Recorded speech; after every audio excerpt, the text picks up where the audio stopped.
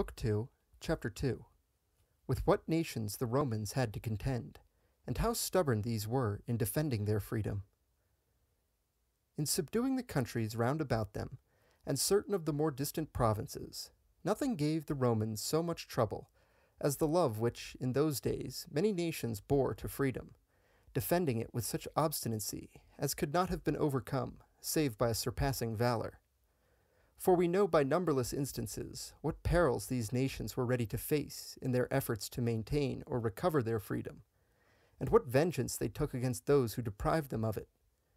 We know, too, from history, what hurt a people or city suffers from servitude. And though, at the present day, there is but one province which can be said to contain within it free cities, we find that formerly these abounded everywhere.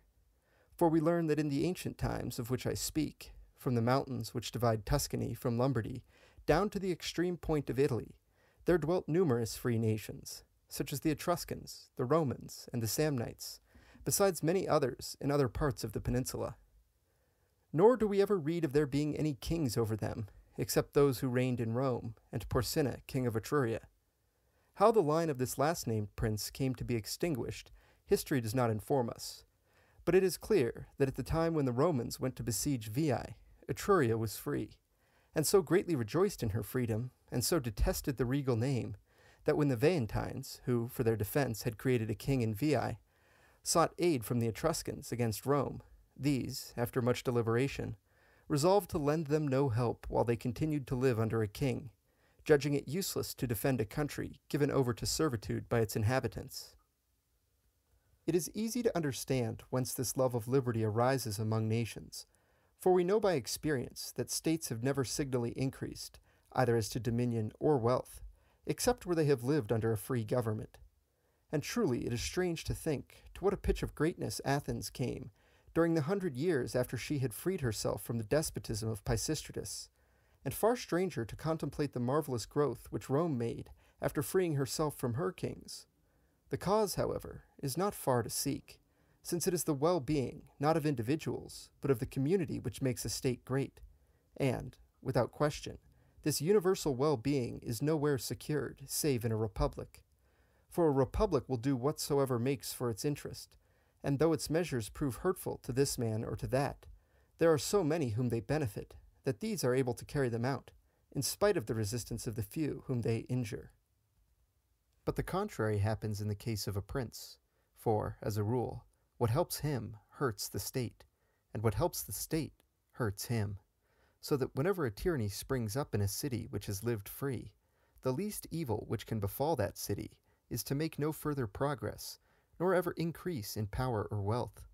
but in most cases, if not in all, it will be its fate to go back.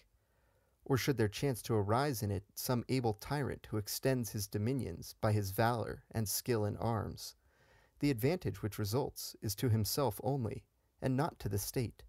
since he can bestow no honors on those of the citizens over whom he tyrannizes, who have shown themselves good and valiant, lest afterwards he should have cause to fear them. Nor can he make those cities which he acquires subject or tributary to the city over which he rules, because to make this city powerful is not for his interest, which lies in keeping it so divided that each town and province may separately recognize him alone as its master. In this way, he only, and not his country, is the gainer by his conquest. And if anyone desire to have this view confirmed by numberless other proofs, let him look into Xenophon's treatise De Tyrannidae. No wonder, then, that the nations of antiquity pursued tyrants with such relentless hatred, and so passionately loved freedom that its very name was dear to them, as was seen when Hieronymus, grandson of Hiero the Syracusan, was put to death in Syracuse. For when word of his death reached the army, which lay encamped not far off, at first it was greatly moved, and eager to take up arms against the murderers. But on hearing the cry of liberty shouted in the streets of Syracuse, quieted at once by the name, it laid aside its resentment against those who had slain the tyrant, and fell to consider how a free government might be provided for the city. Nor is it to be wondered at that the ancient nations took terrible vengeance on those who deprived them of their freedom, of which, though there be many instances, I mean only to cite one which happened in the city of Corcyra at the time of the Peloponnesian War.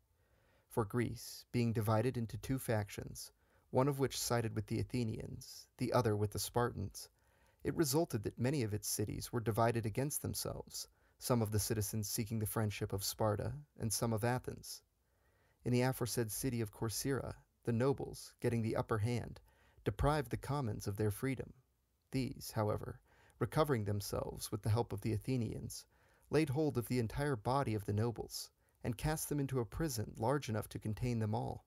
whence they brought them forth by 8 or 10 at a time, pretending that they were to be sent to different places into banishment, whereas, in fact, they put them to death with many circumstances of cruelty. Those who were left, learning what was going on, resolved to do their utmost to escape this ignominious death, and arming themselves with what weapons they could find, defended the door of their prison against all who sought to enter, till the people, hearing the tumult and rushing in haste to the prison, dragged down the roof and smothered the prisoners in the ruins. Many other horrible and atrocious cruelties, likewise perpetrated in Greece, show it to be true that a lost freedom is avenged with more ferocity than a threatened freedom is defended. When I consider whence it happened that the nations of antiquity were so much more zealous in their love of liberty than those of the present day, I am led to believe that it arose from the same cause which makes the present generation of men less vigorous and daring than those of ancient times, namely, the difference of the training of the present day from that of earlier ages, and this, again, arises from the different character of the religions then and now prevailing. For our religion, having revealed to us the truth and the true path, teaches us to make little account of worldly glory, whereas the Gentiles, greatly esteeming it, and placing therein their highest good, displayed a greater fierceness in their actions. This we may gather from many of their customs, beginning with their sacrificial rites, which were of much magnificence as compared with the simplicity of our worship, though that be not without a certain dignity of its own, refined rather than splendid, and far removed from any tincture of ferocity or violence. In the religious ceremonies of the ancients, neither pomp nor splendor were wanting, but to these was joined the ordinance of sacrifice, giving occasion to much bloodshed and cruelty. For in its celebration many beasts were slaughtered, and this being a cruel spectacle, imparted a cruel temper to the worshippers. Moreover, under the old religions, none obtained divine honors save those who were loaded with worldly glory, such as captains of armies and rulers of cities, whereas our religion glorifies men of a humble and contemplative rather than of an active life. Accordingly, while the highest good of the old religions consisted in magnanimity, bodily strength, and all those other qualities which make men brave, our religion places it in humility, lowliness, and contempt for the things of this world. Or, if it ever calls upon us to be brave, it is that we should be brave to suffer rather than to do. This manner of life, therefore, seems to have made the world feebler, and to have given it over as a prey to wicked men to deal with as they please, since the mass of mankind, in the hope of being received into paradise, think more how to bear injuries than how to avenge them. But should it seem that the world has grown effeminate, and heaven laid aside her arms, this assuredly results from the baseness of those who have interpreted our religion to accord with indolence and ease rather than with valor. For were we to remember that religion permits the exaltation and defense of our country, we would see it to be our duty to love and honor it, and would strive to be able and ready to defend it. This training, therefore, and these most false interpretations are the causes why, in the world of the present day, we no longer find the numerous commonwealths which were found of old, and in consequence, that we see not now among the nations that love of freedom which prevailed then, though, at the same time, I am persuaded that one cause of this change has been, that the Roman Empire, by its arms and power, put an end to all the free states and free institutions of antiquity. For although the power of Rome fell afterwards into decay, these states could never recover their strength or resume their former mode of government, save in a very few districts of the empire. But, be this as it may, certain it is that in every country of the world, even the least considerable, the Romans found a league of well-armed republics, most resolute in the defense of their freedom, whom it is clear they never could have subdued had they not been endowed with the rarest and most astonishing valor. To cite a single instance, I shall take the case of the Samnites, who, strange as it may now seem,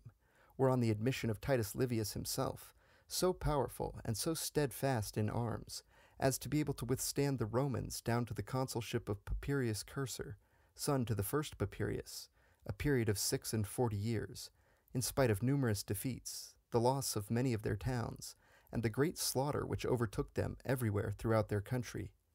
And this is the more remarkable when we see that country, which once contained so many noble cities and supported so great a population, now almost uninhabited, and reflect that it formerly enjoyed a government and possessed resources, making its conquest impossible to less than Roman valor. There is no difficulty, therefore, in determining whence that ancient greatness and this modern decay have arisen, since they can be traced to the free life formerly prevailing, and to the servitude which prevails now. For all countries and provinces which enjoy complete freedom make, as I have said, most rapid progress, because, from marriage being less restricted in these countries and more sought after, we find there a greater population, every man being disposed to beget as many children as he thinks he can rear, when he has no anxiety lest they should be deprived of their patrimony, and knows not only that they are born to freedom and not to slavery, but that they may rise by their merit to be the first men of their country. In such states, accordingly, we see wealth multiply, both that which comes from agriculture and that which comes from manufactures. For all love to gather riches and to add to their possessions, when their enjoyment of them is not likely to be disturbed. And hence it happens that the citizens of such states vie with one another in whatever tends to promote public or private well-being, in both of which, consequently, there is a wonderful growth. But the contrary of all this takes place in those countries which live in servitude, and the more oppressive their servitude, the more they fall short of the good which all desire. And the hardest of all servitudes is that wherein one commonwealth is subjected to another.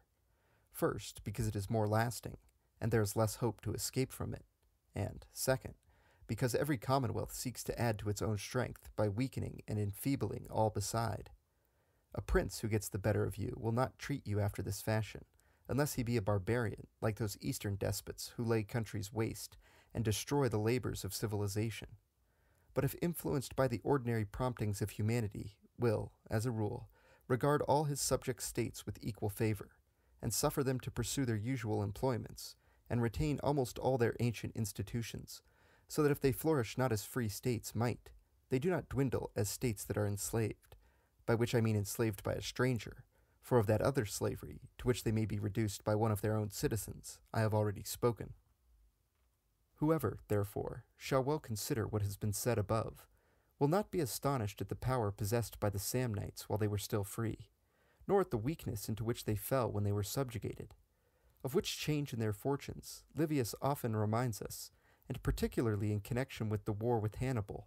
where he relates that the Samnites, being ill-treated by a Roman legion quartered at Nola, sent legates to Hannibal to ask his aid, who, in laying their case before him, told him that with their own soldiers and captains they had fought single-handed against the Romans for 100 years, and had more than once withstood 2 consuls and 2 consular armies, but had now fallen so low that they were scarce able to defend themselves against one poor legion,